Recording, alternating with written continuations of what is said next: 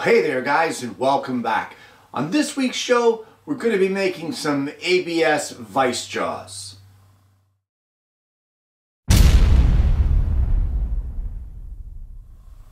Well, it's another Alternative Tuesday and another week of working with the alternative material being ABS.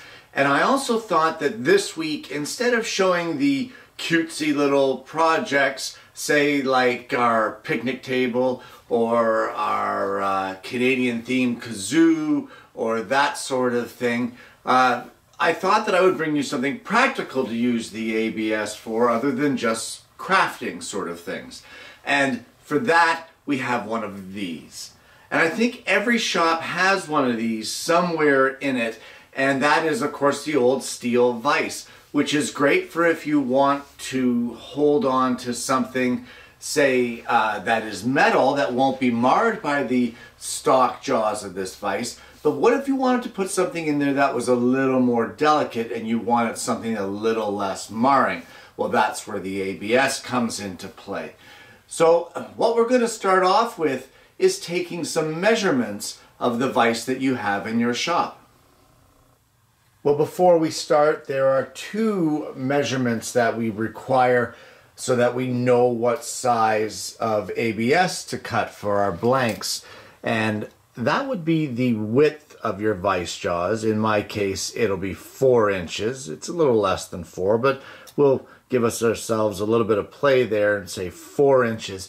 And the other measurement that you want to take will be right here, and that will be the width of the jaws on your vise. And in my case, they are 3/4 of an inch wide.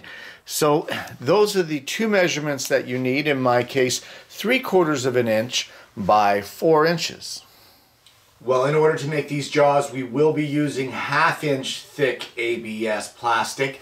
And what we need to do is that measurement for our width of our jaws, which in my case was 3/4, we're going to add 1/4 of an inch to that measurement.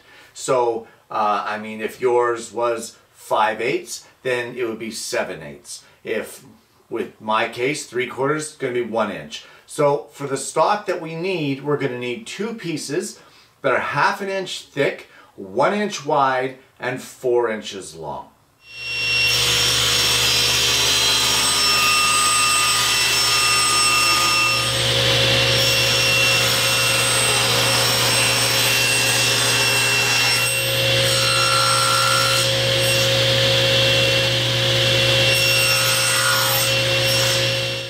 Well, the next thing that you want to do is you want to set the height of your blade on your table saw to mimic whatever the measurement was that you had for the width of the blade on your, or the jaw on your vise. In my case, it was 3/4 of an inch. So I've set my blade height to 3/4 of an inch. I'm also going to set my fence for 1/4 of an inch in thickness, and we're going to run through our blanks in this configuration. What we're going to end up doing essentially is cutting a rabbet out of one side that will be 1/4 of an inch deep, and it will be 3/4 of an inch long.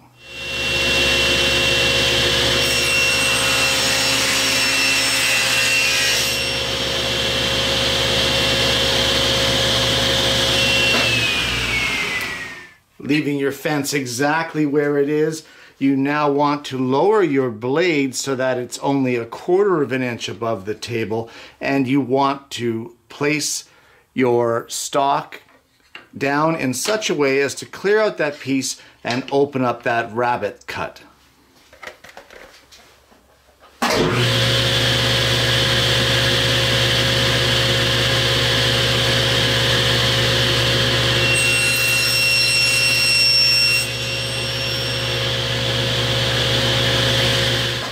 Well, if you've been following along up to this point in time, you should have something that looks like this.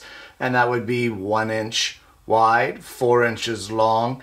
This lip here is 1/2 inch whereas this one here is 1/4, and you've got that rabbet cut right here. That's 3/4 of an inch high, and it's 1/4 of an inch wide.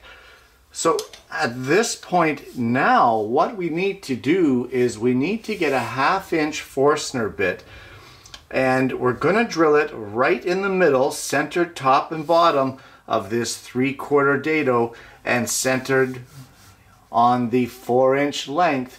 And we're going to drill a 1/2 inch hole that is going to be 1/8 of an inch deep.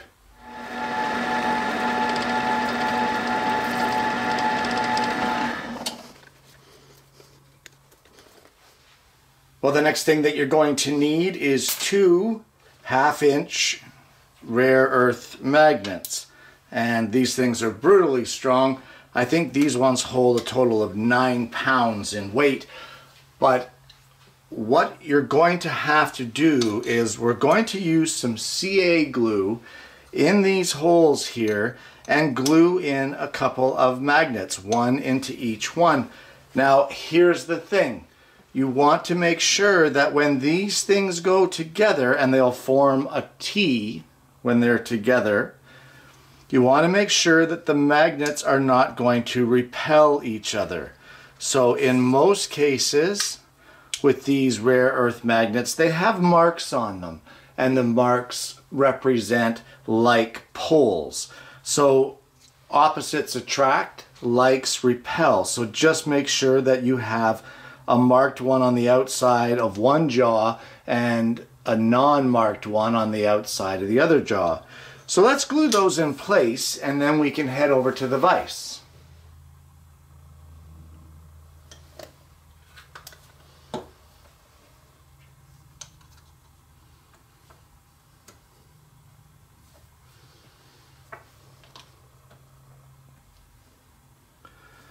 And before things get the chance to set up, just make sure that you do in fact have them so that they are attracting to each other and not repelling.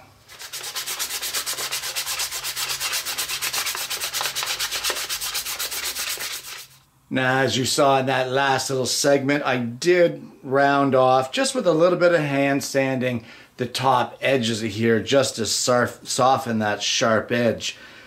So here is the piece now, and because you measured it out, each one will snap on to each one of our vise jaws just like that, with a little bit of overhang on either side because we gave it that little extra. And basically that top lip of that rabbet keeps it from going any further down, and it covers the entire jaw of the vise and clamps in there nice and securely. Let me just give you a side shot of this here. And there we have the vise and of course our jaws that we just cut, and the magnets just snap them into place, and then they just basically act as the jaws of your vise, but they're not going to mar the material that you're working with. So essentially, if you wanted to clamp some plastics in here now, you could. If you wanted to clamp some wood in here now, you could without the marring of those steel jaws. Just remember though, no plastic in the world is going to stop the pressure and the strength of this vise from crushing in a material. So easy on the spinach there, Popeye, and go lightly on the touch with these. And there you have it. ABS plastic jaws for your steel bench vise. Guys, not only is this a quick and fun project, but it's also a very practical one.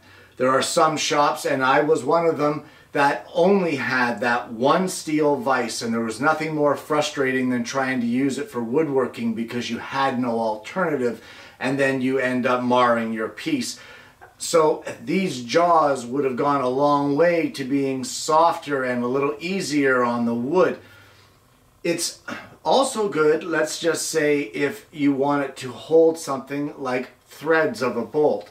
You could use it on there. Now mind you, those threads will mar the plastic on those jaws, so now you've got that issue happening.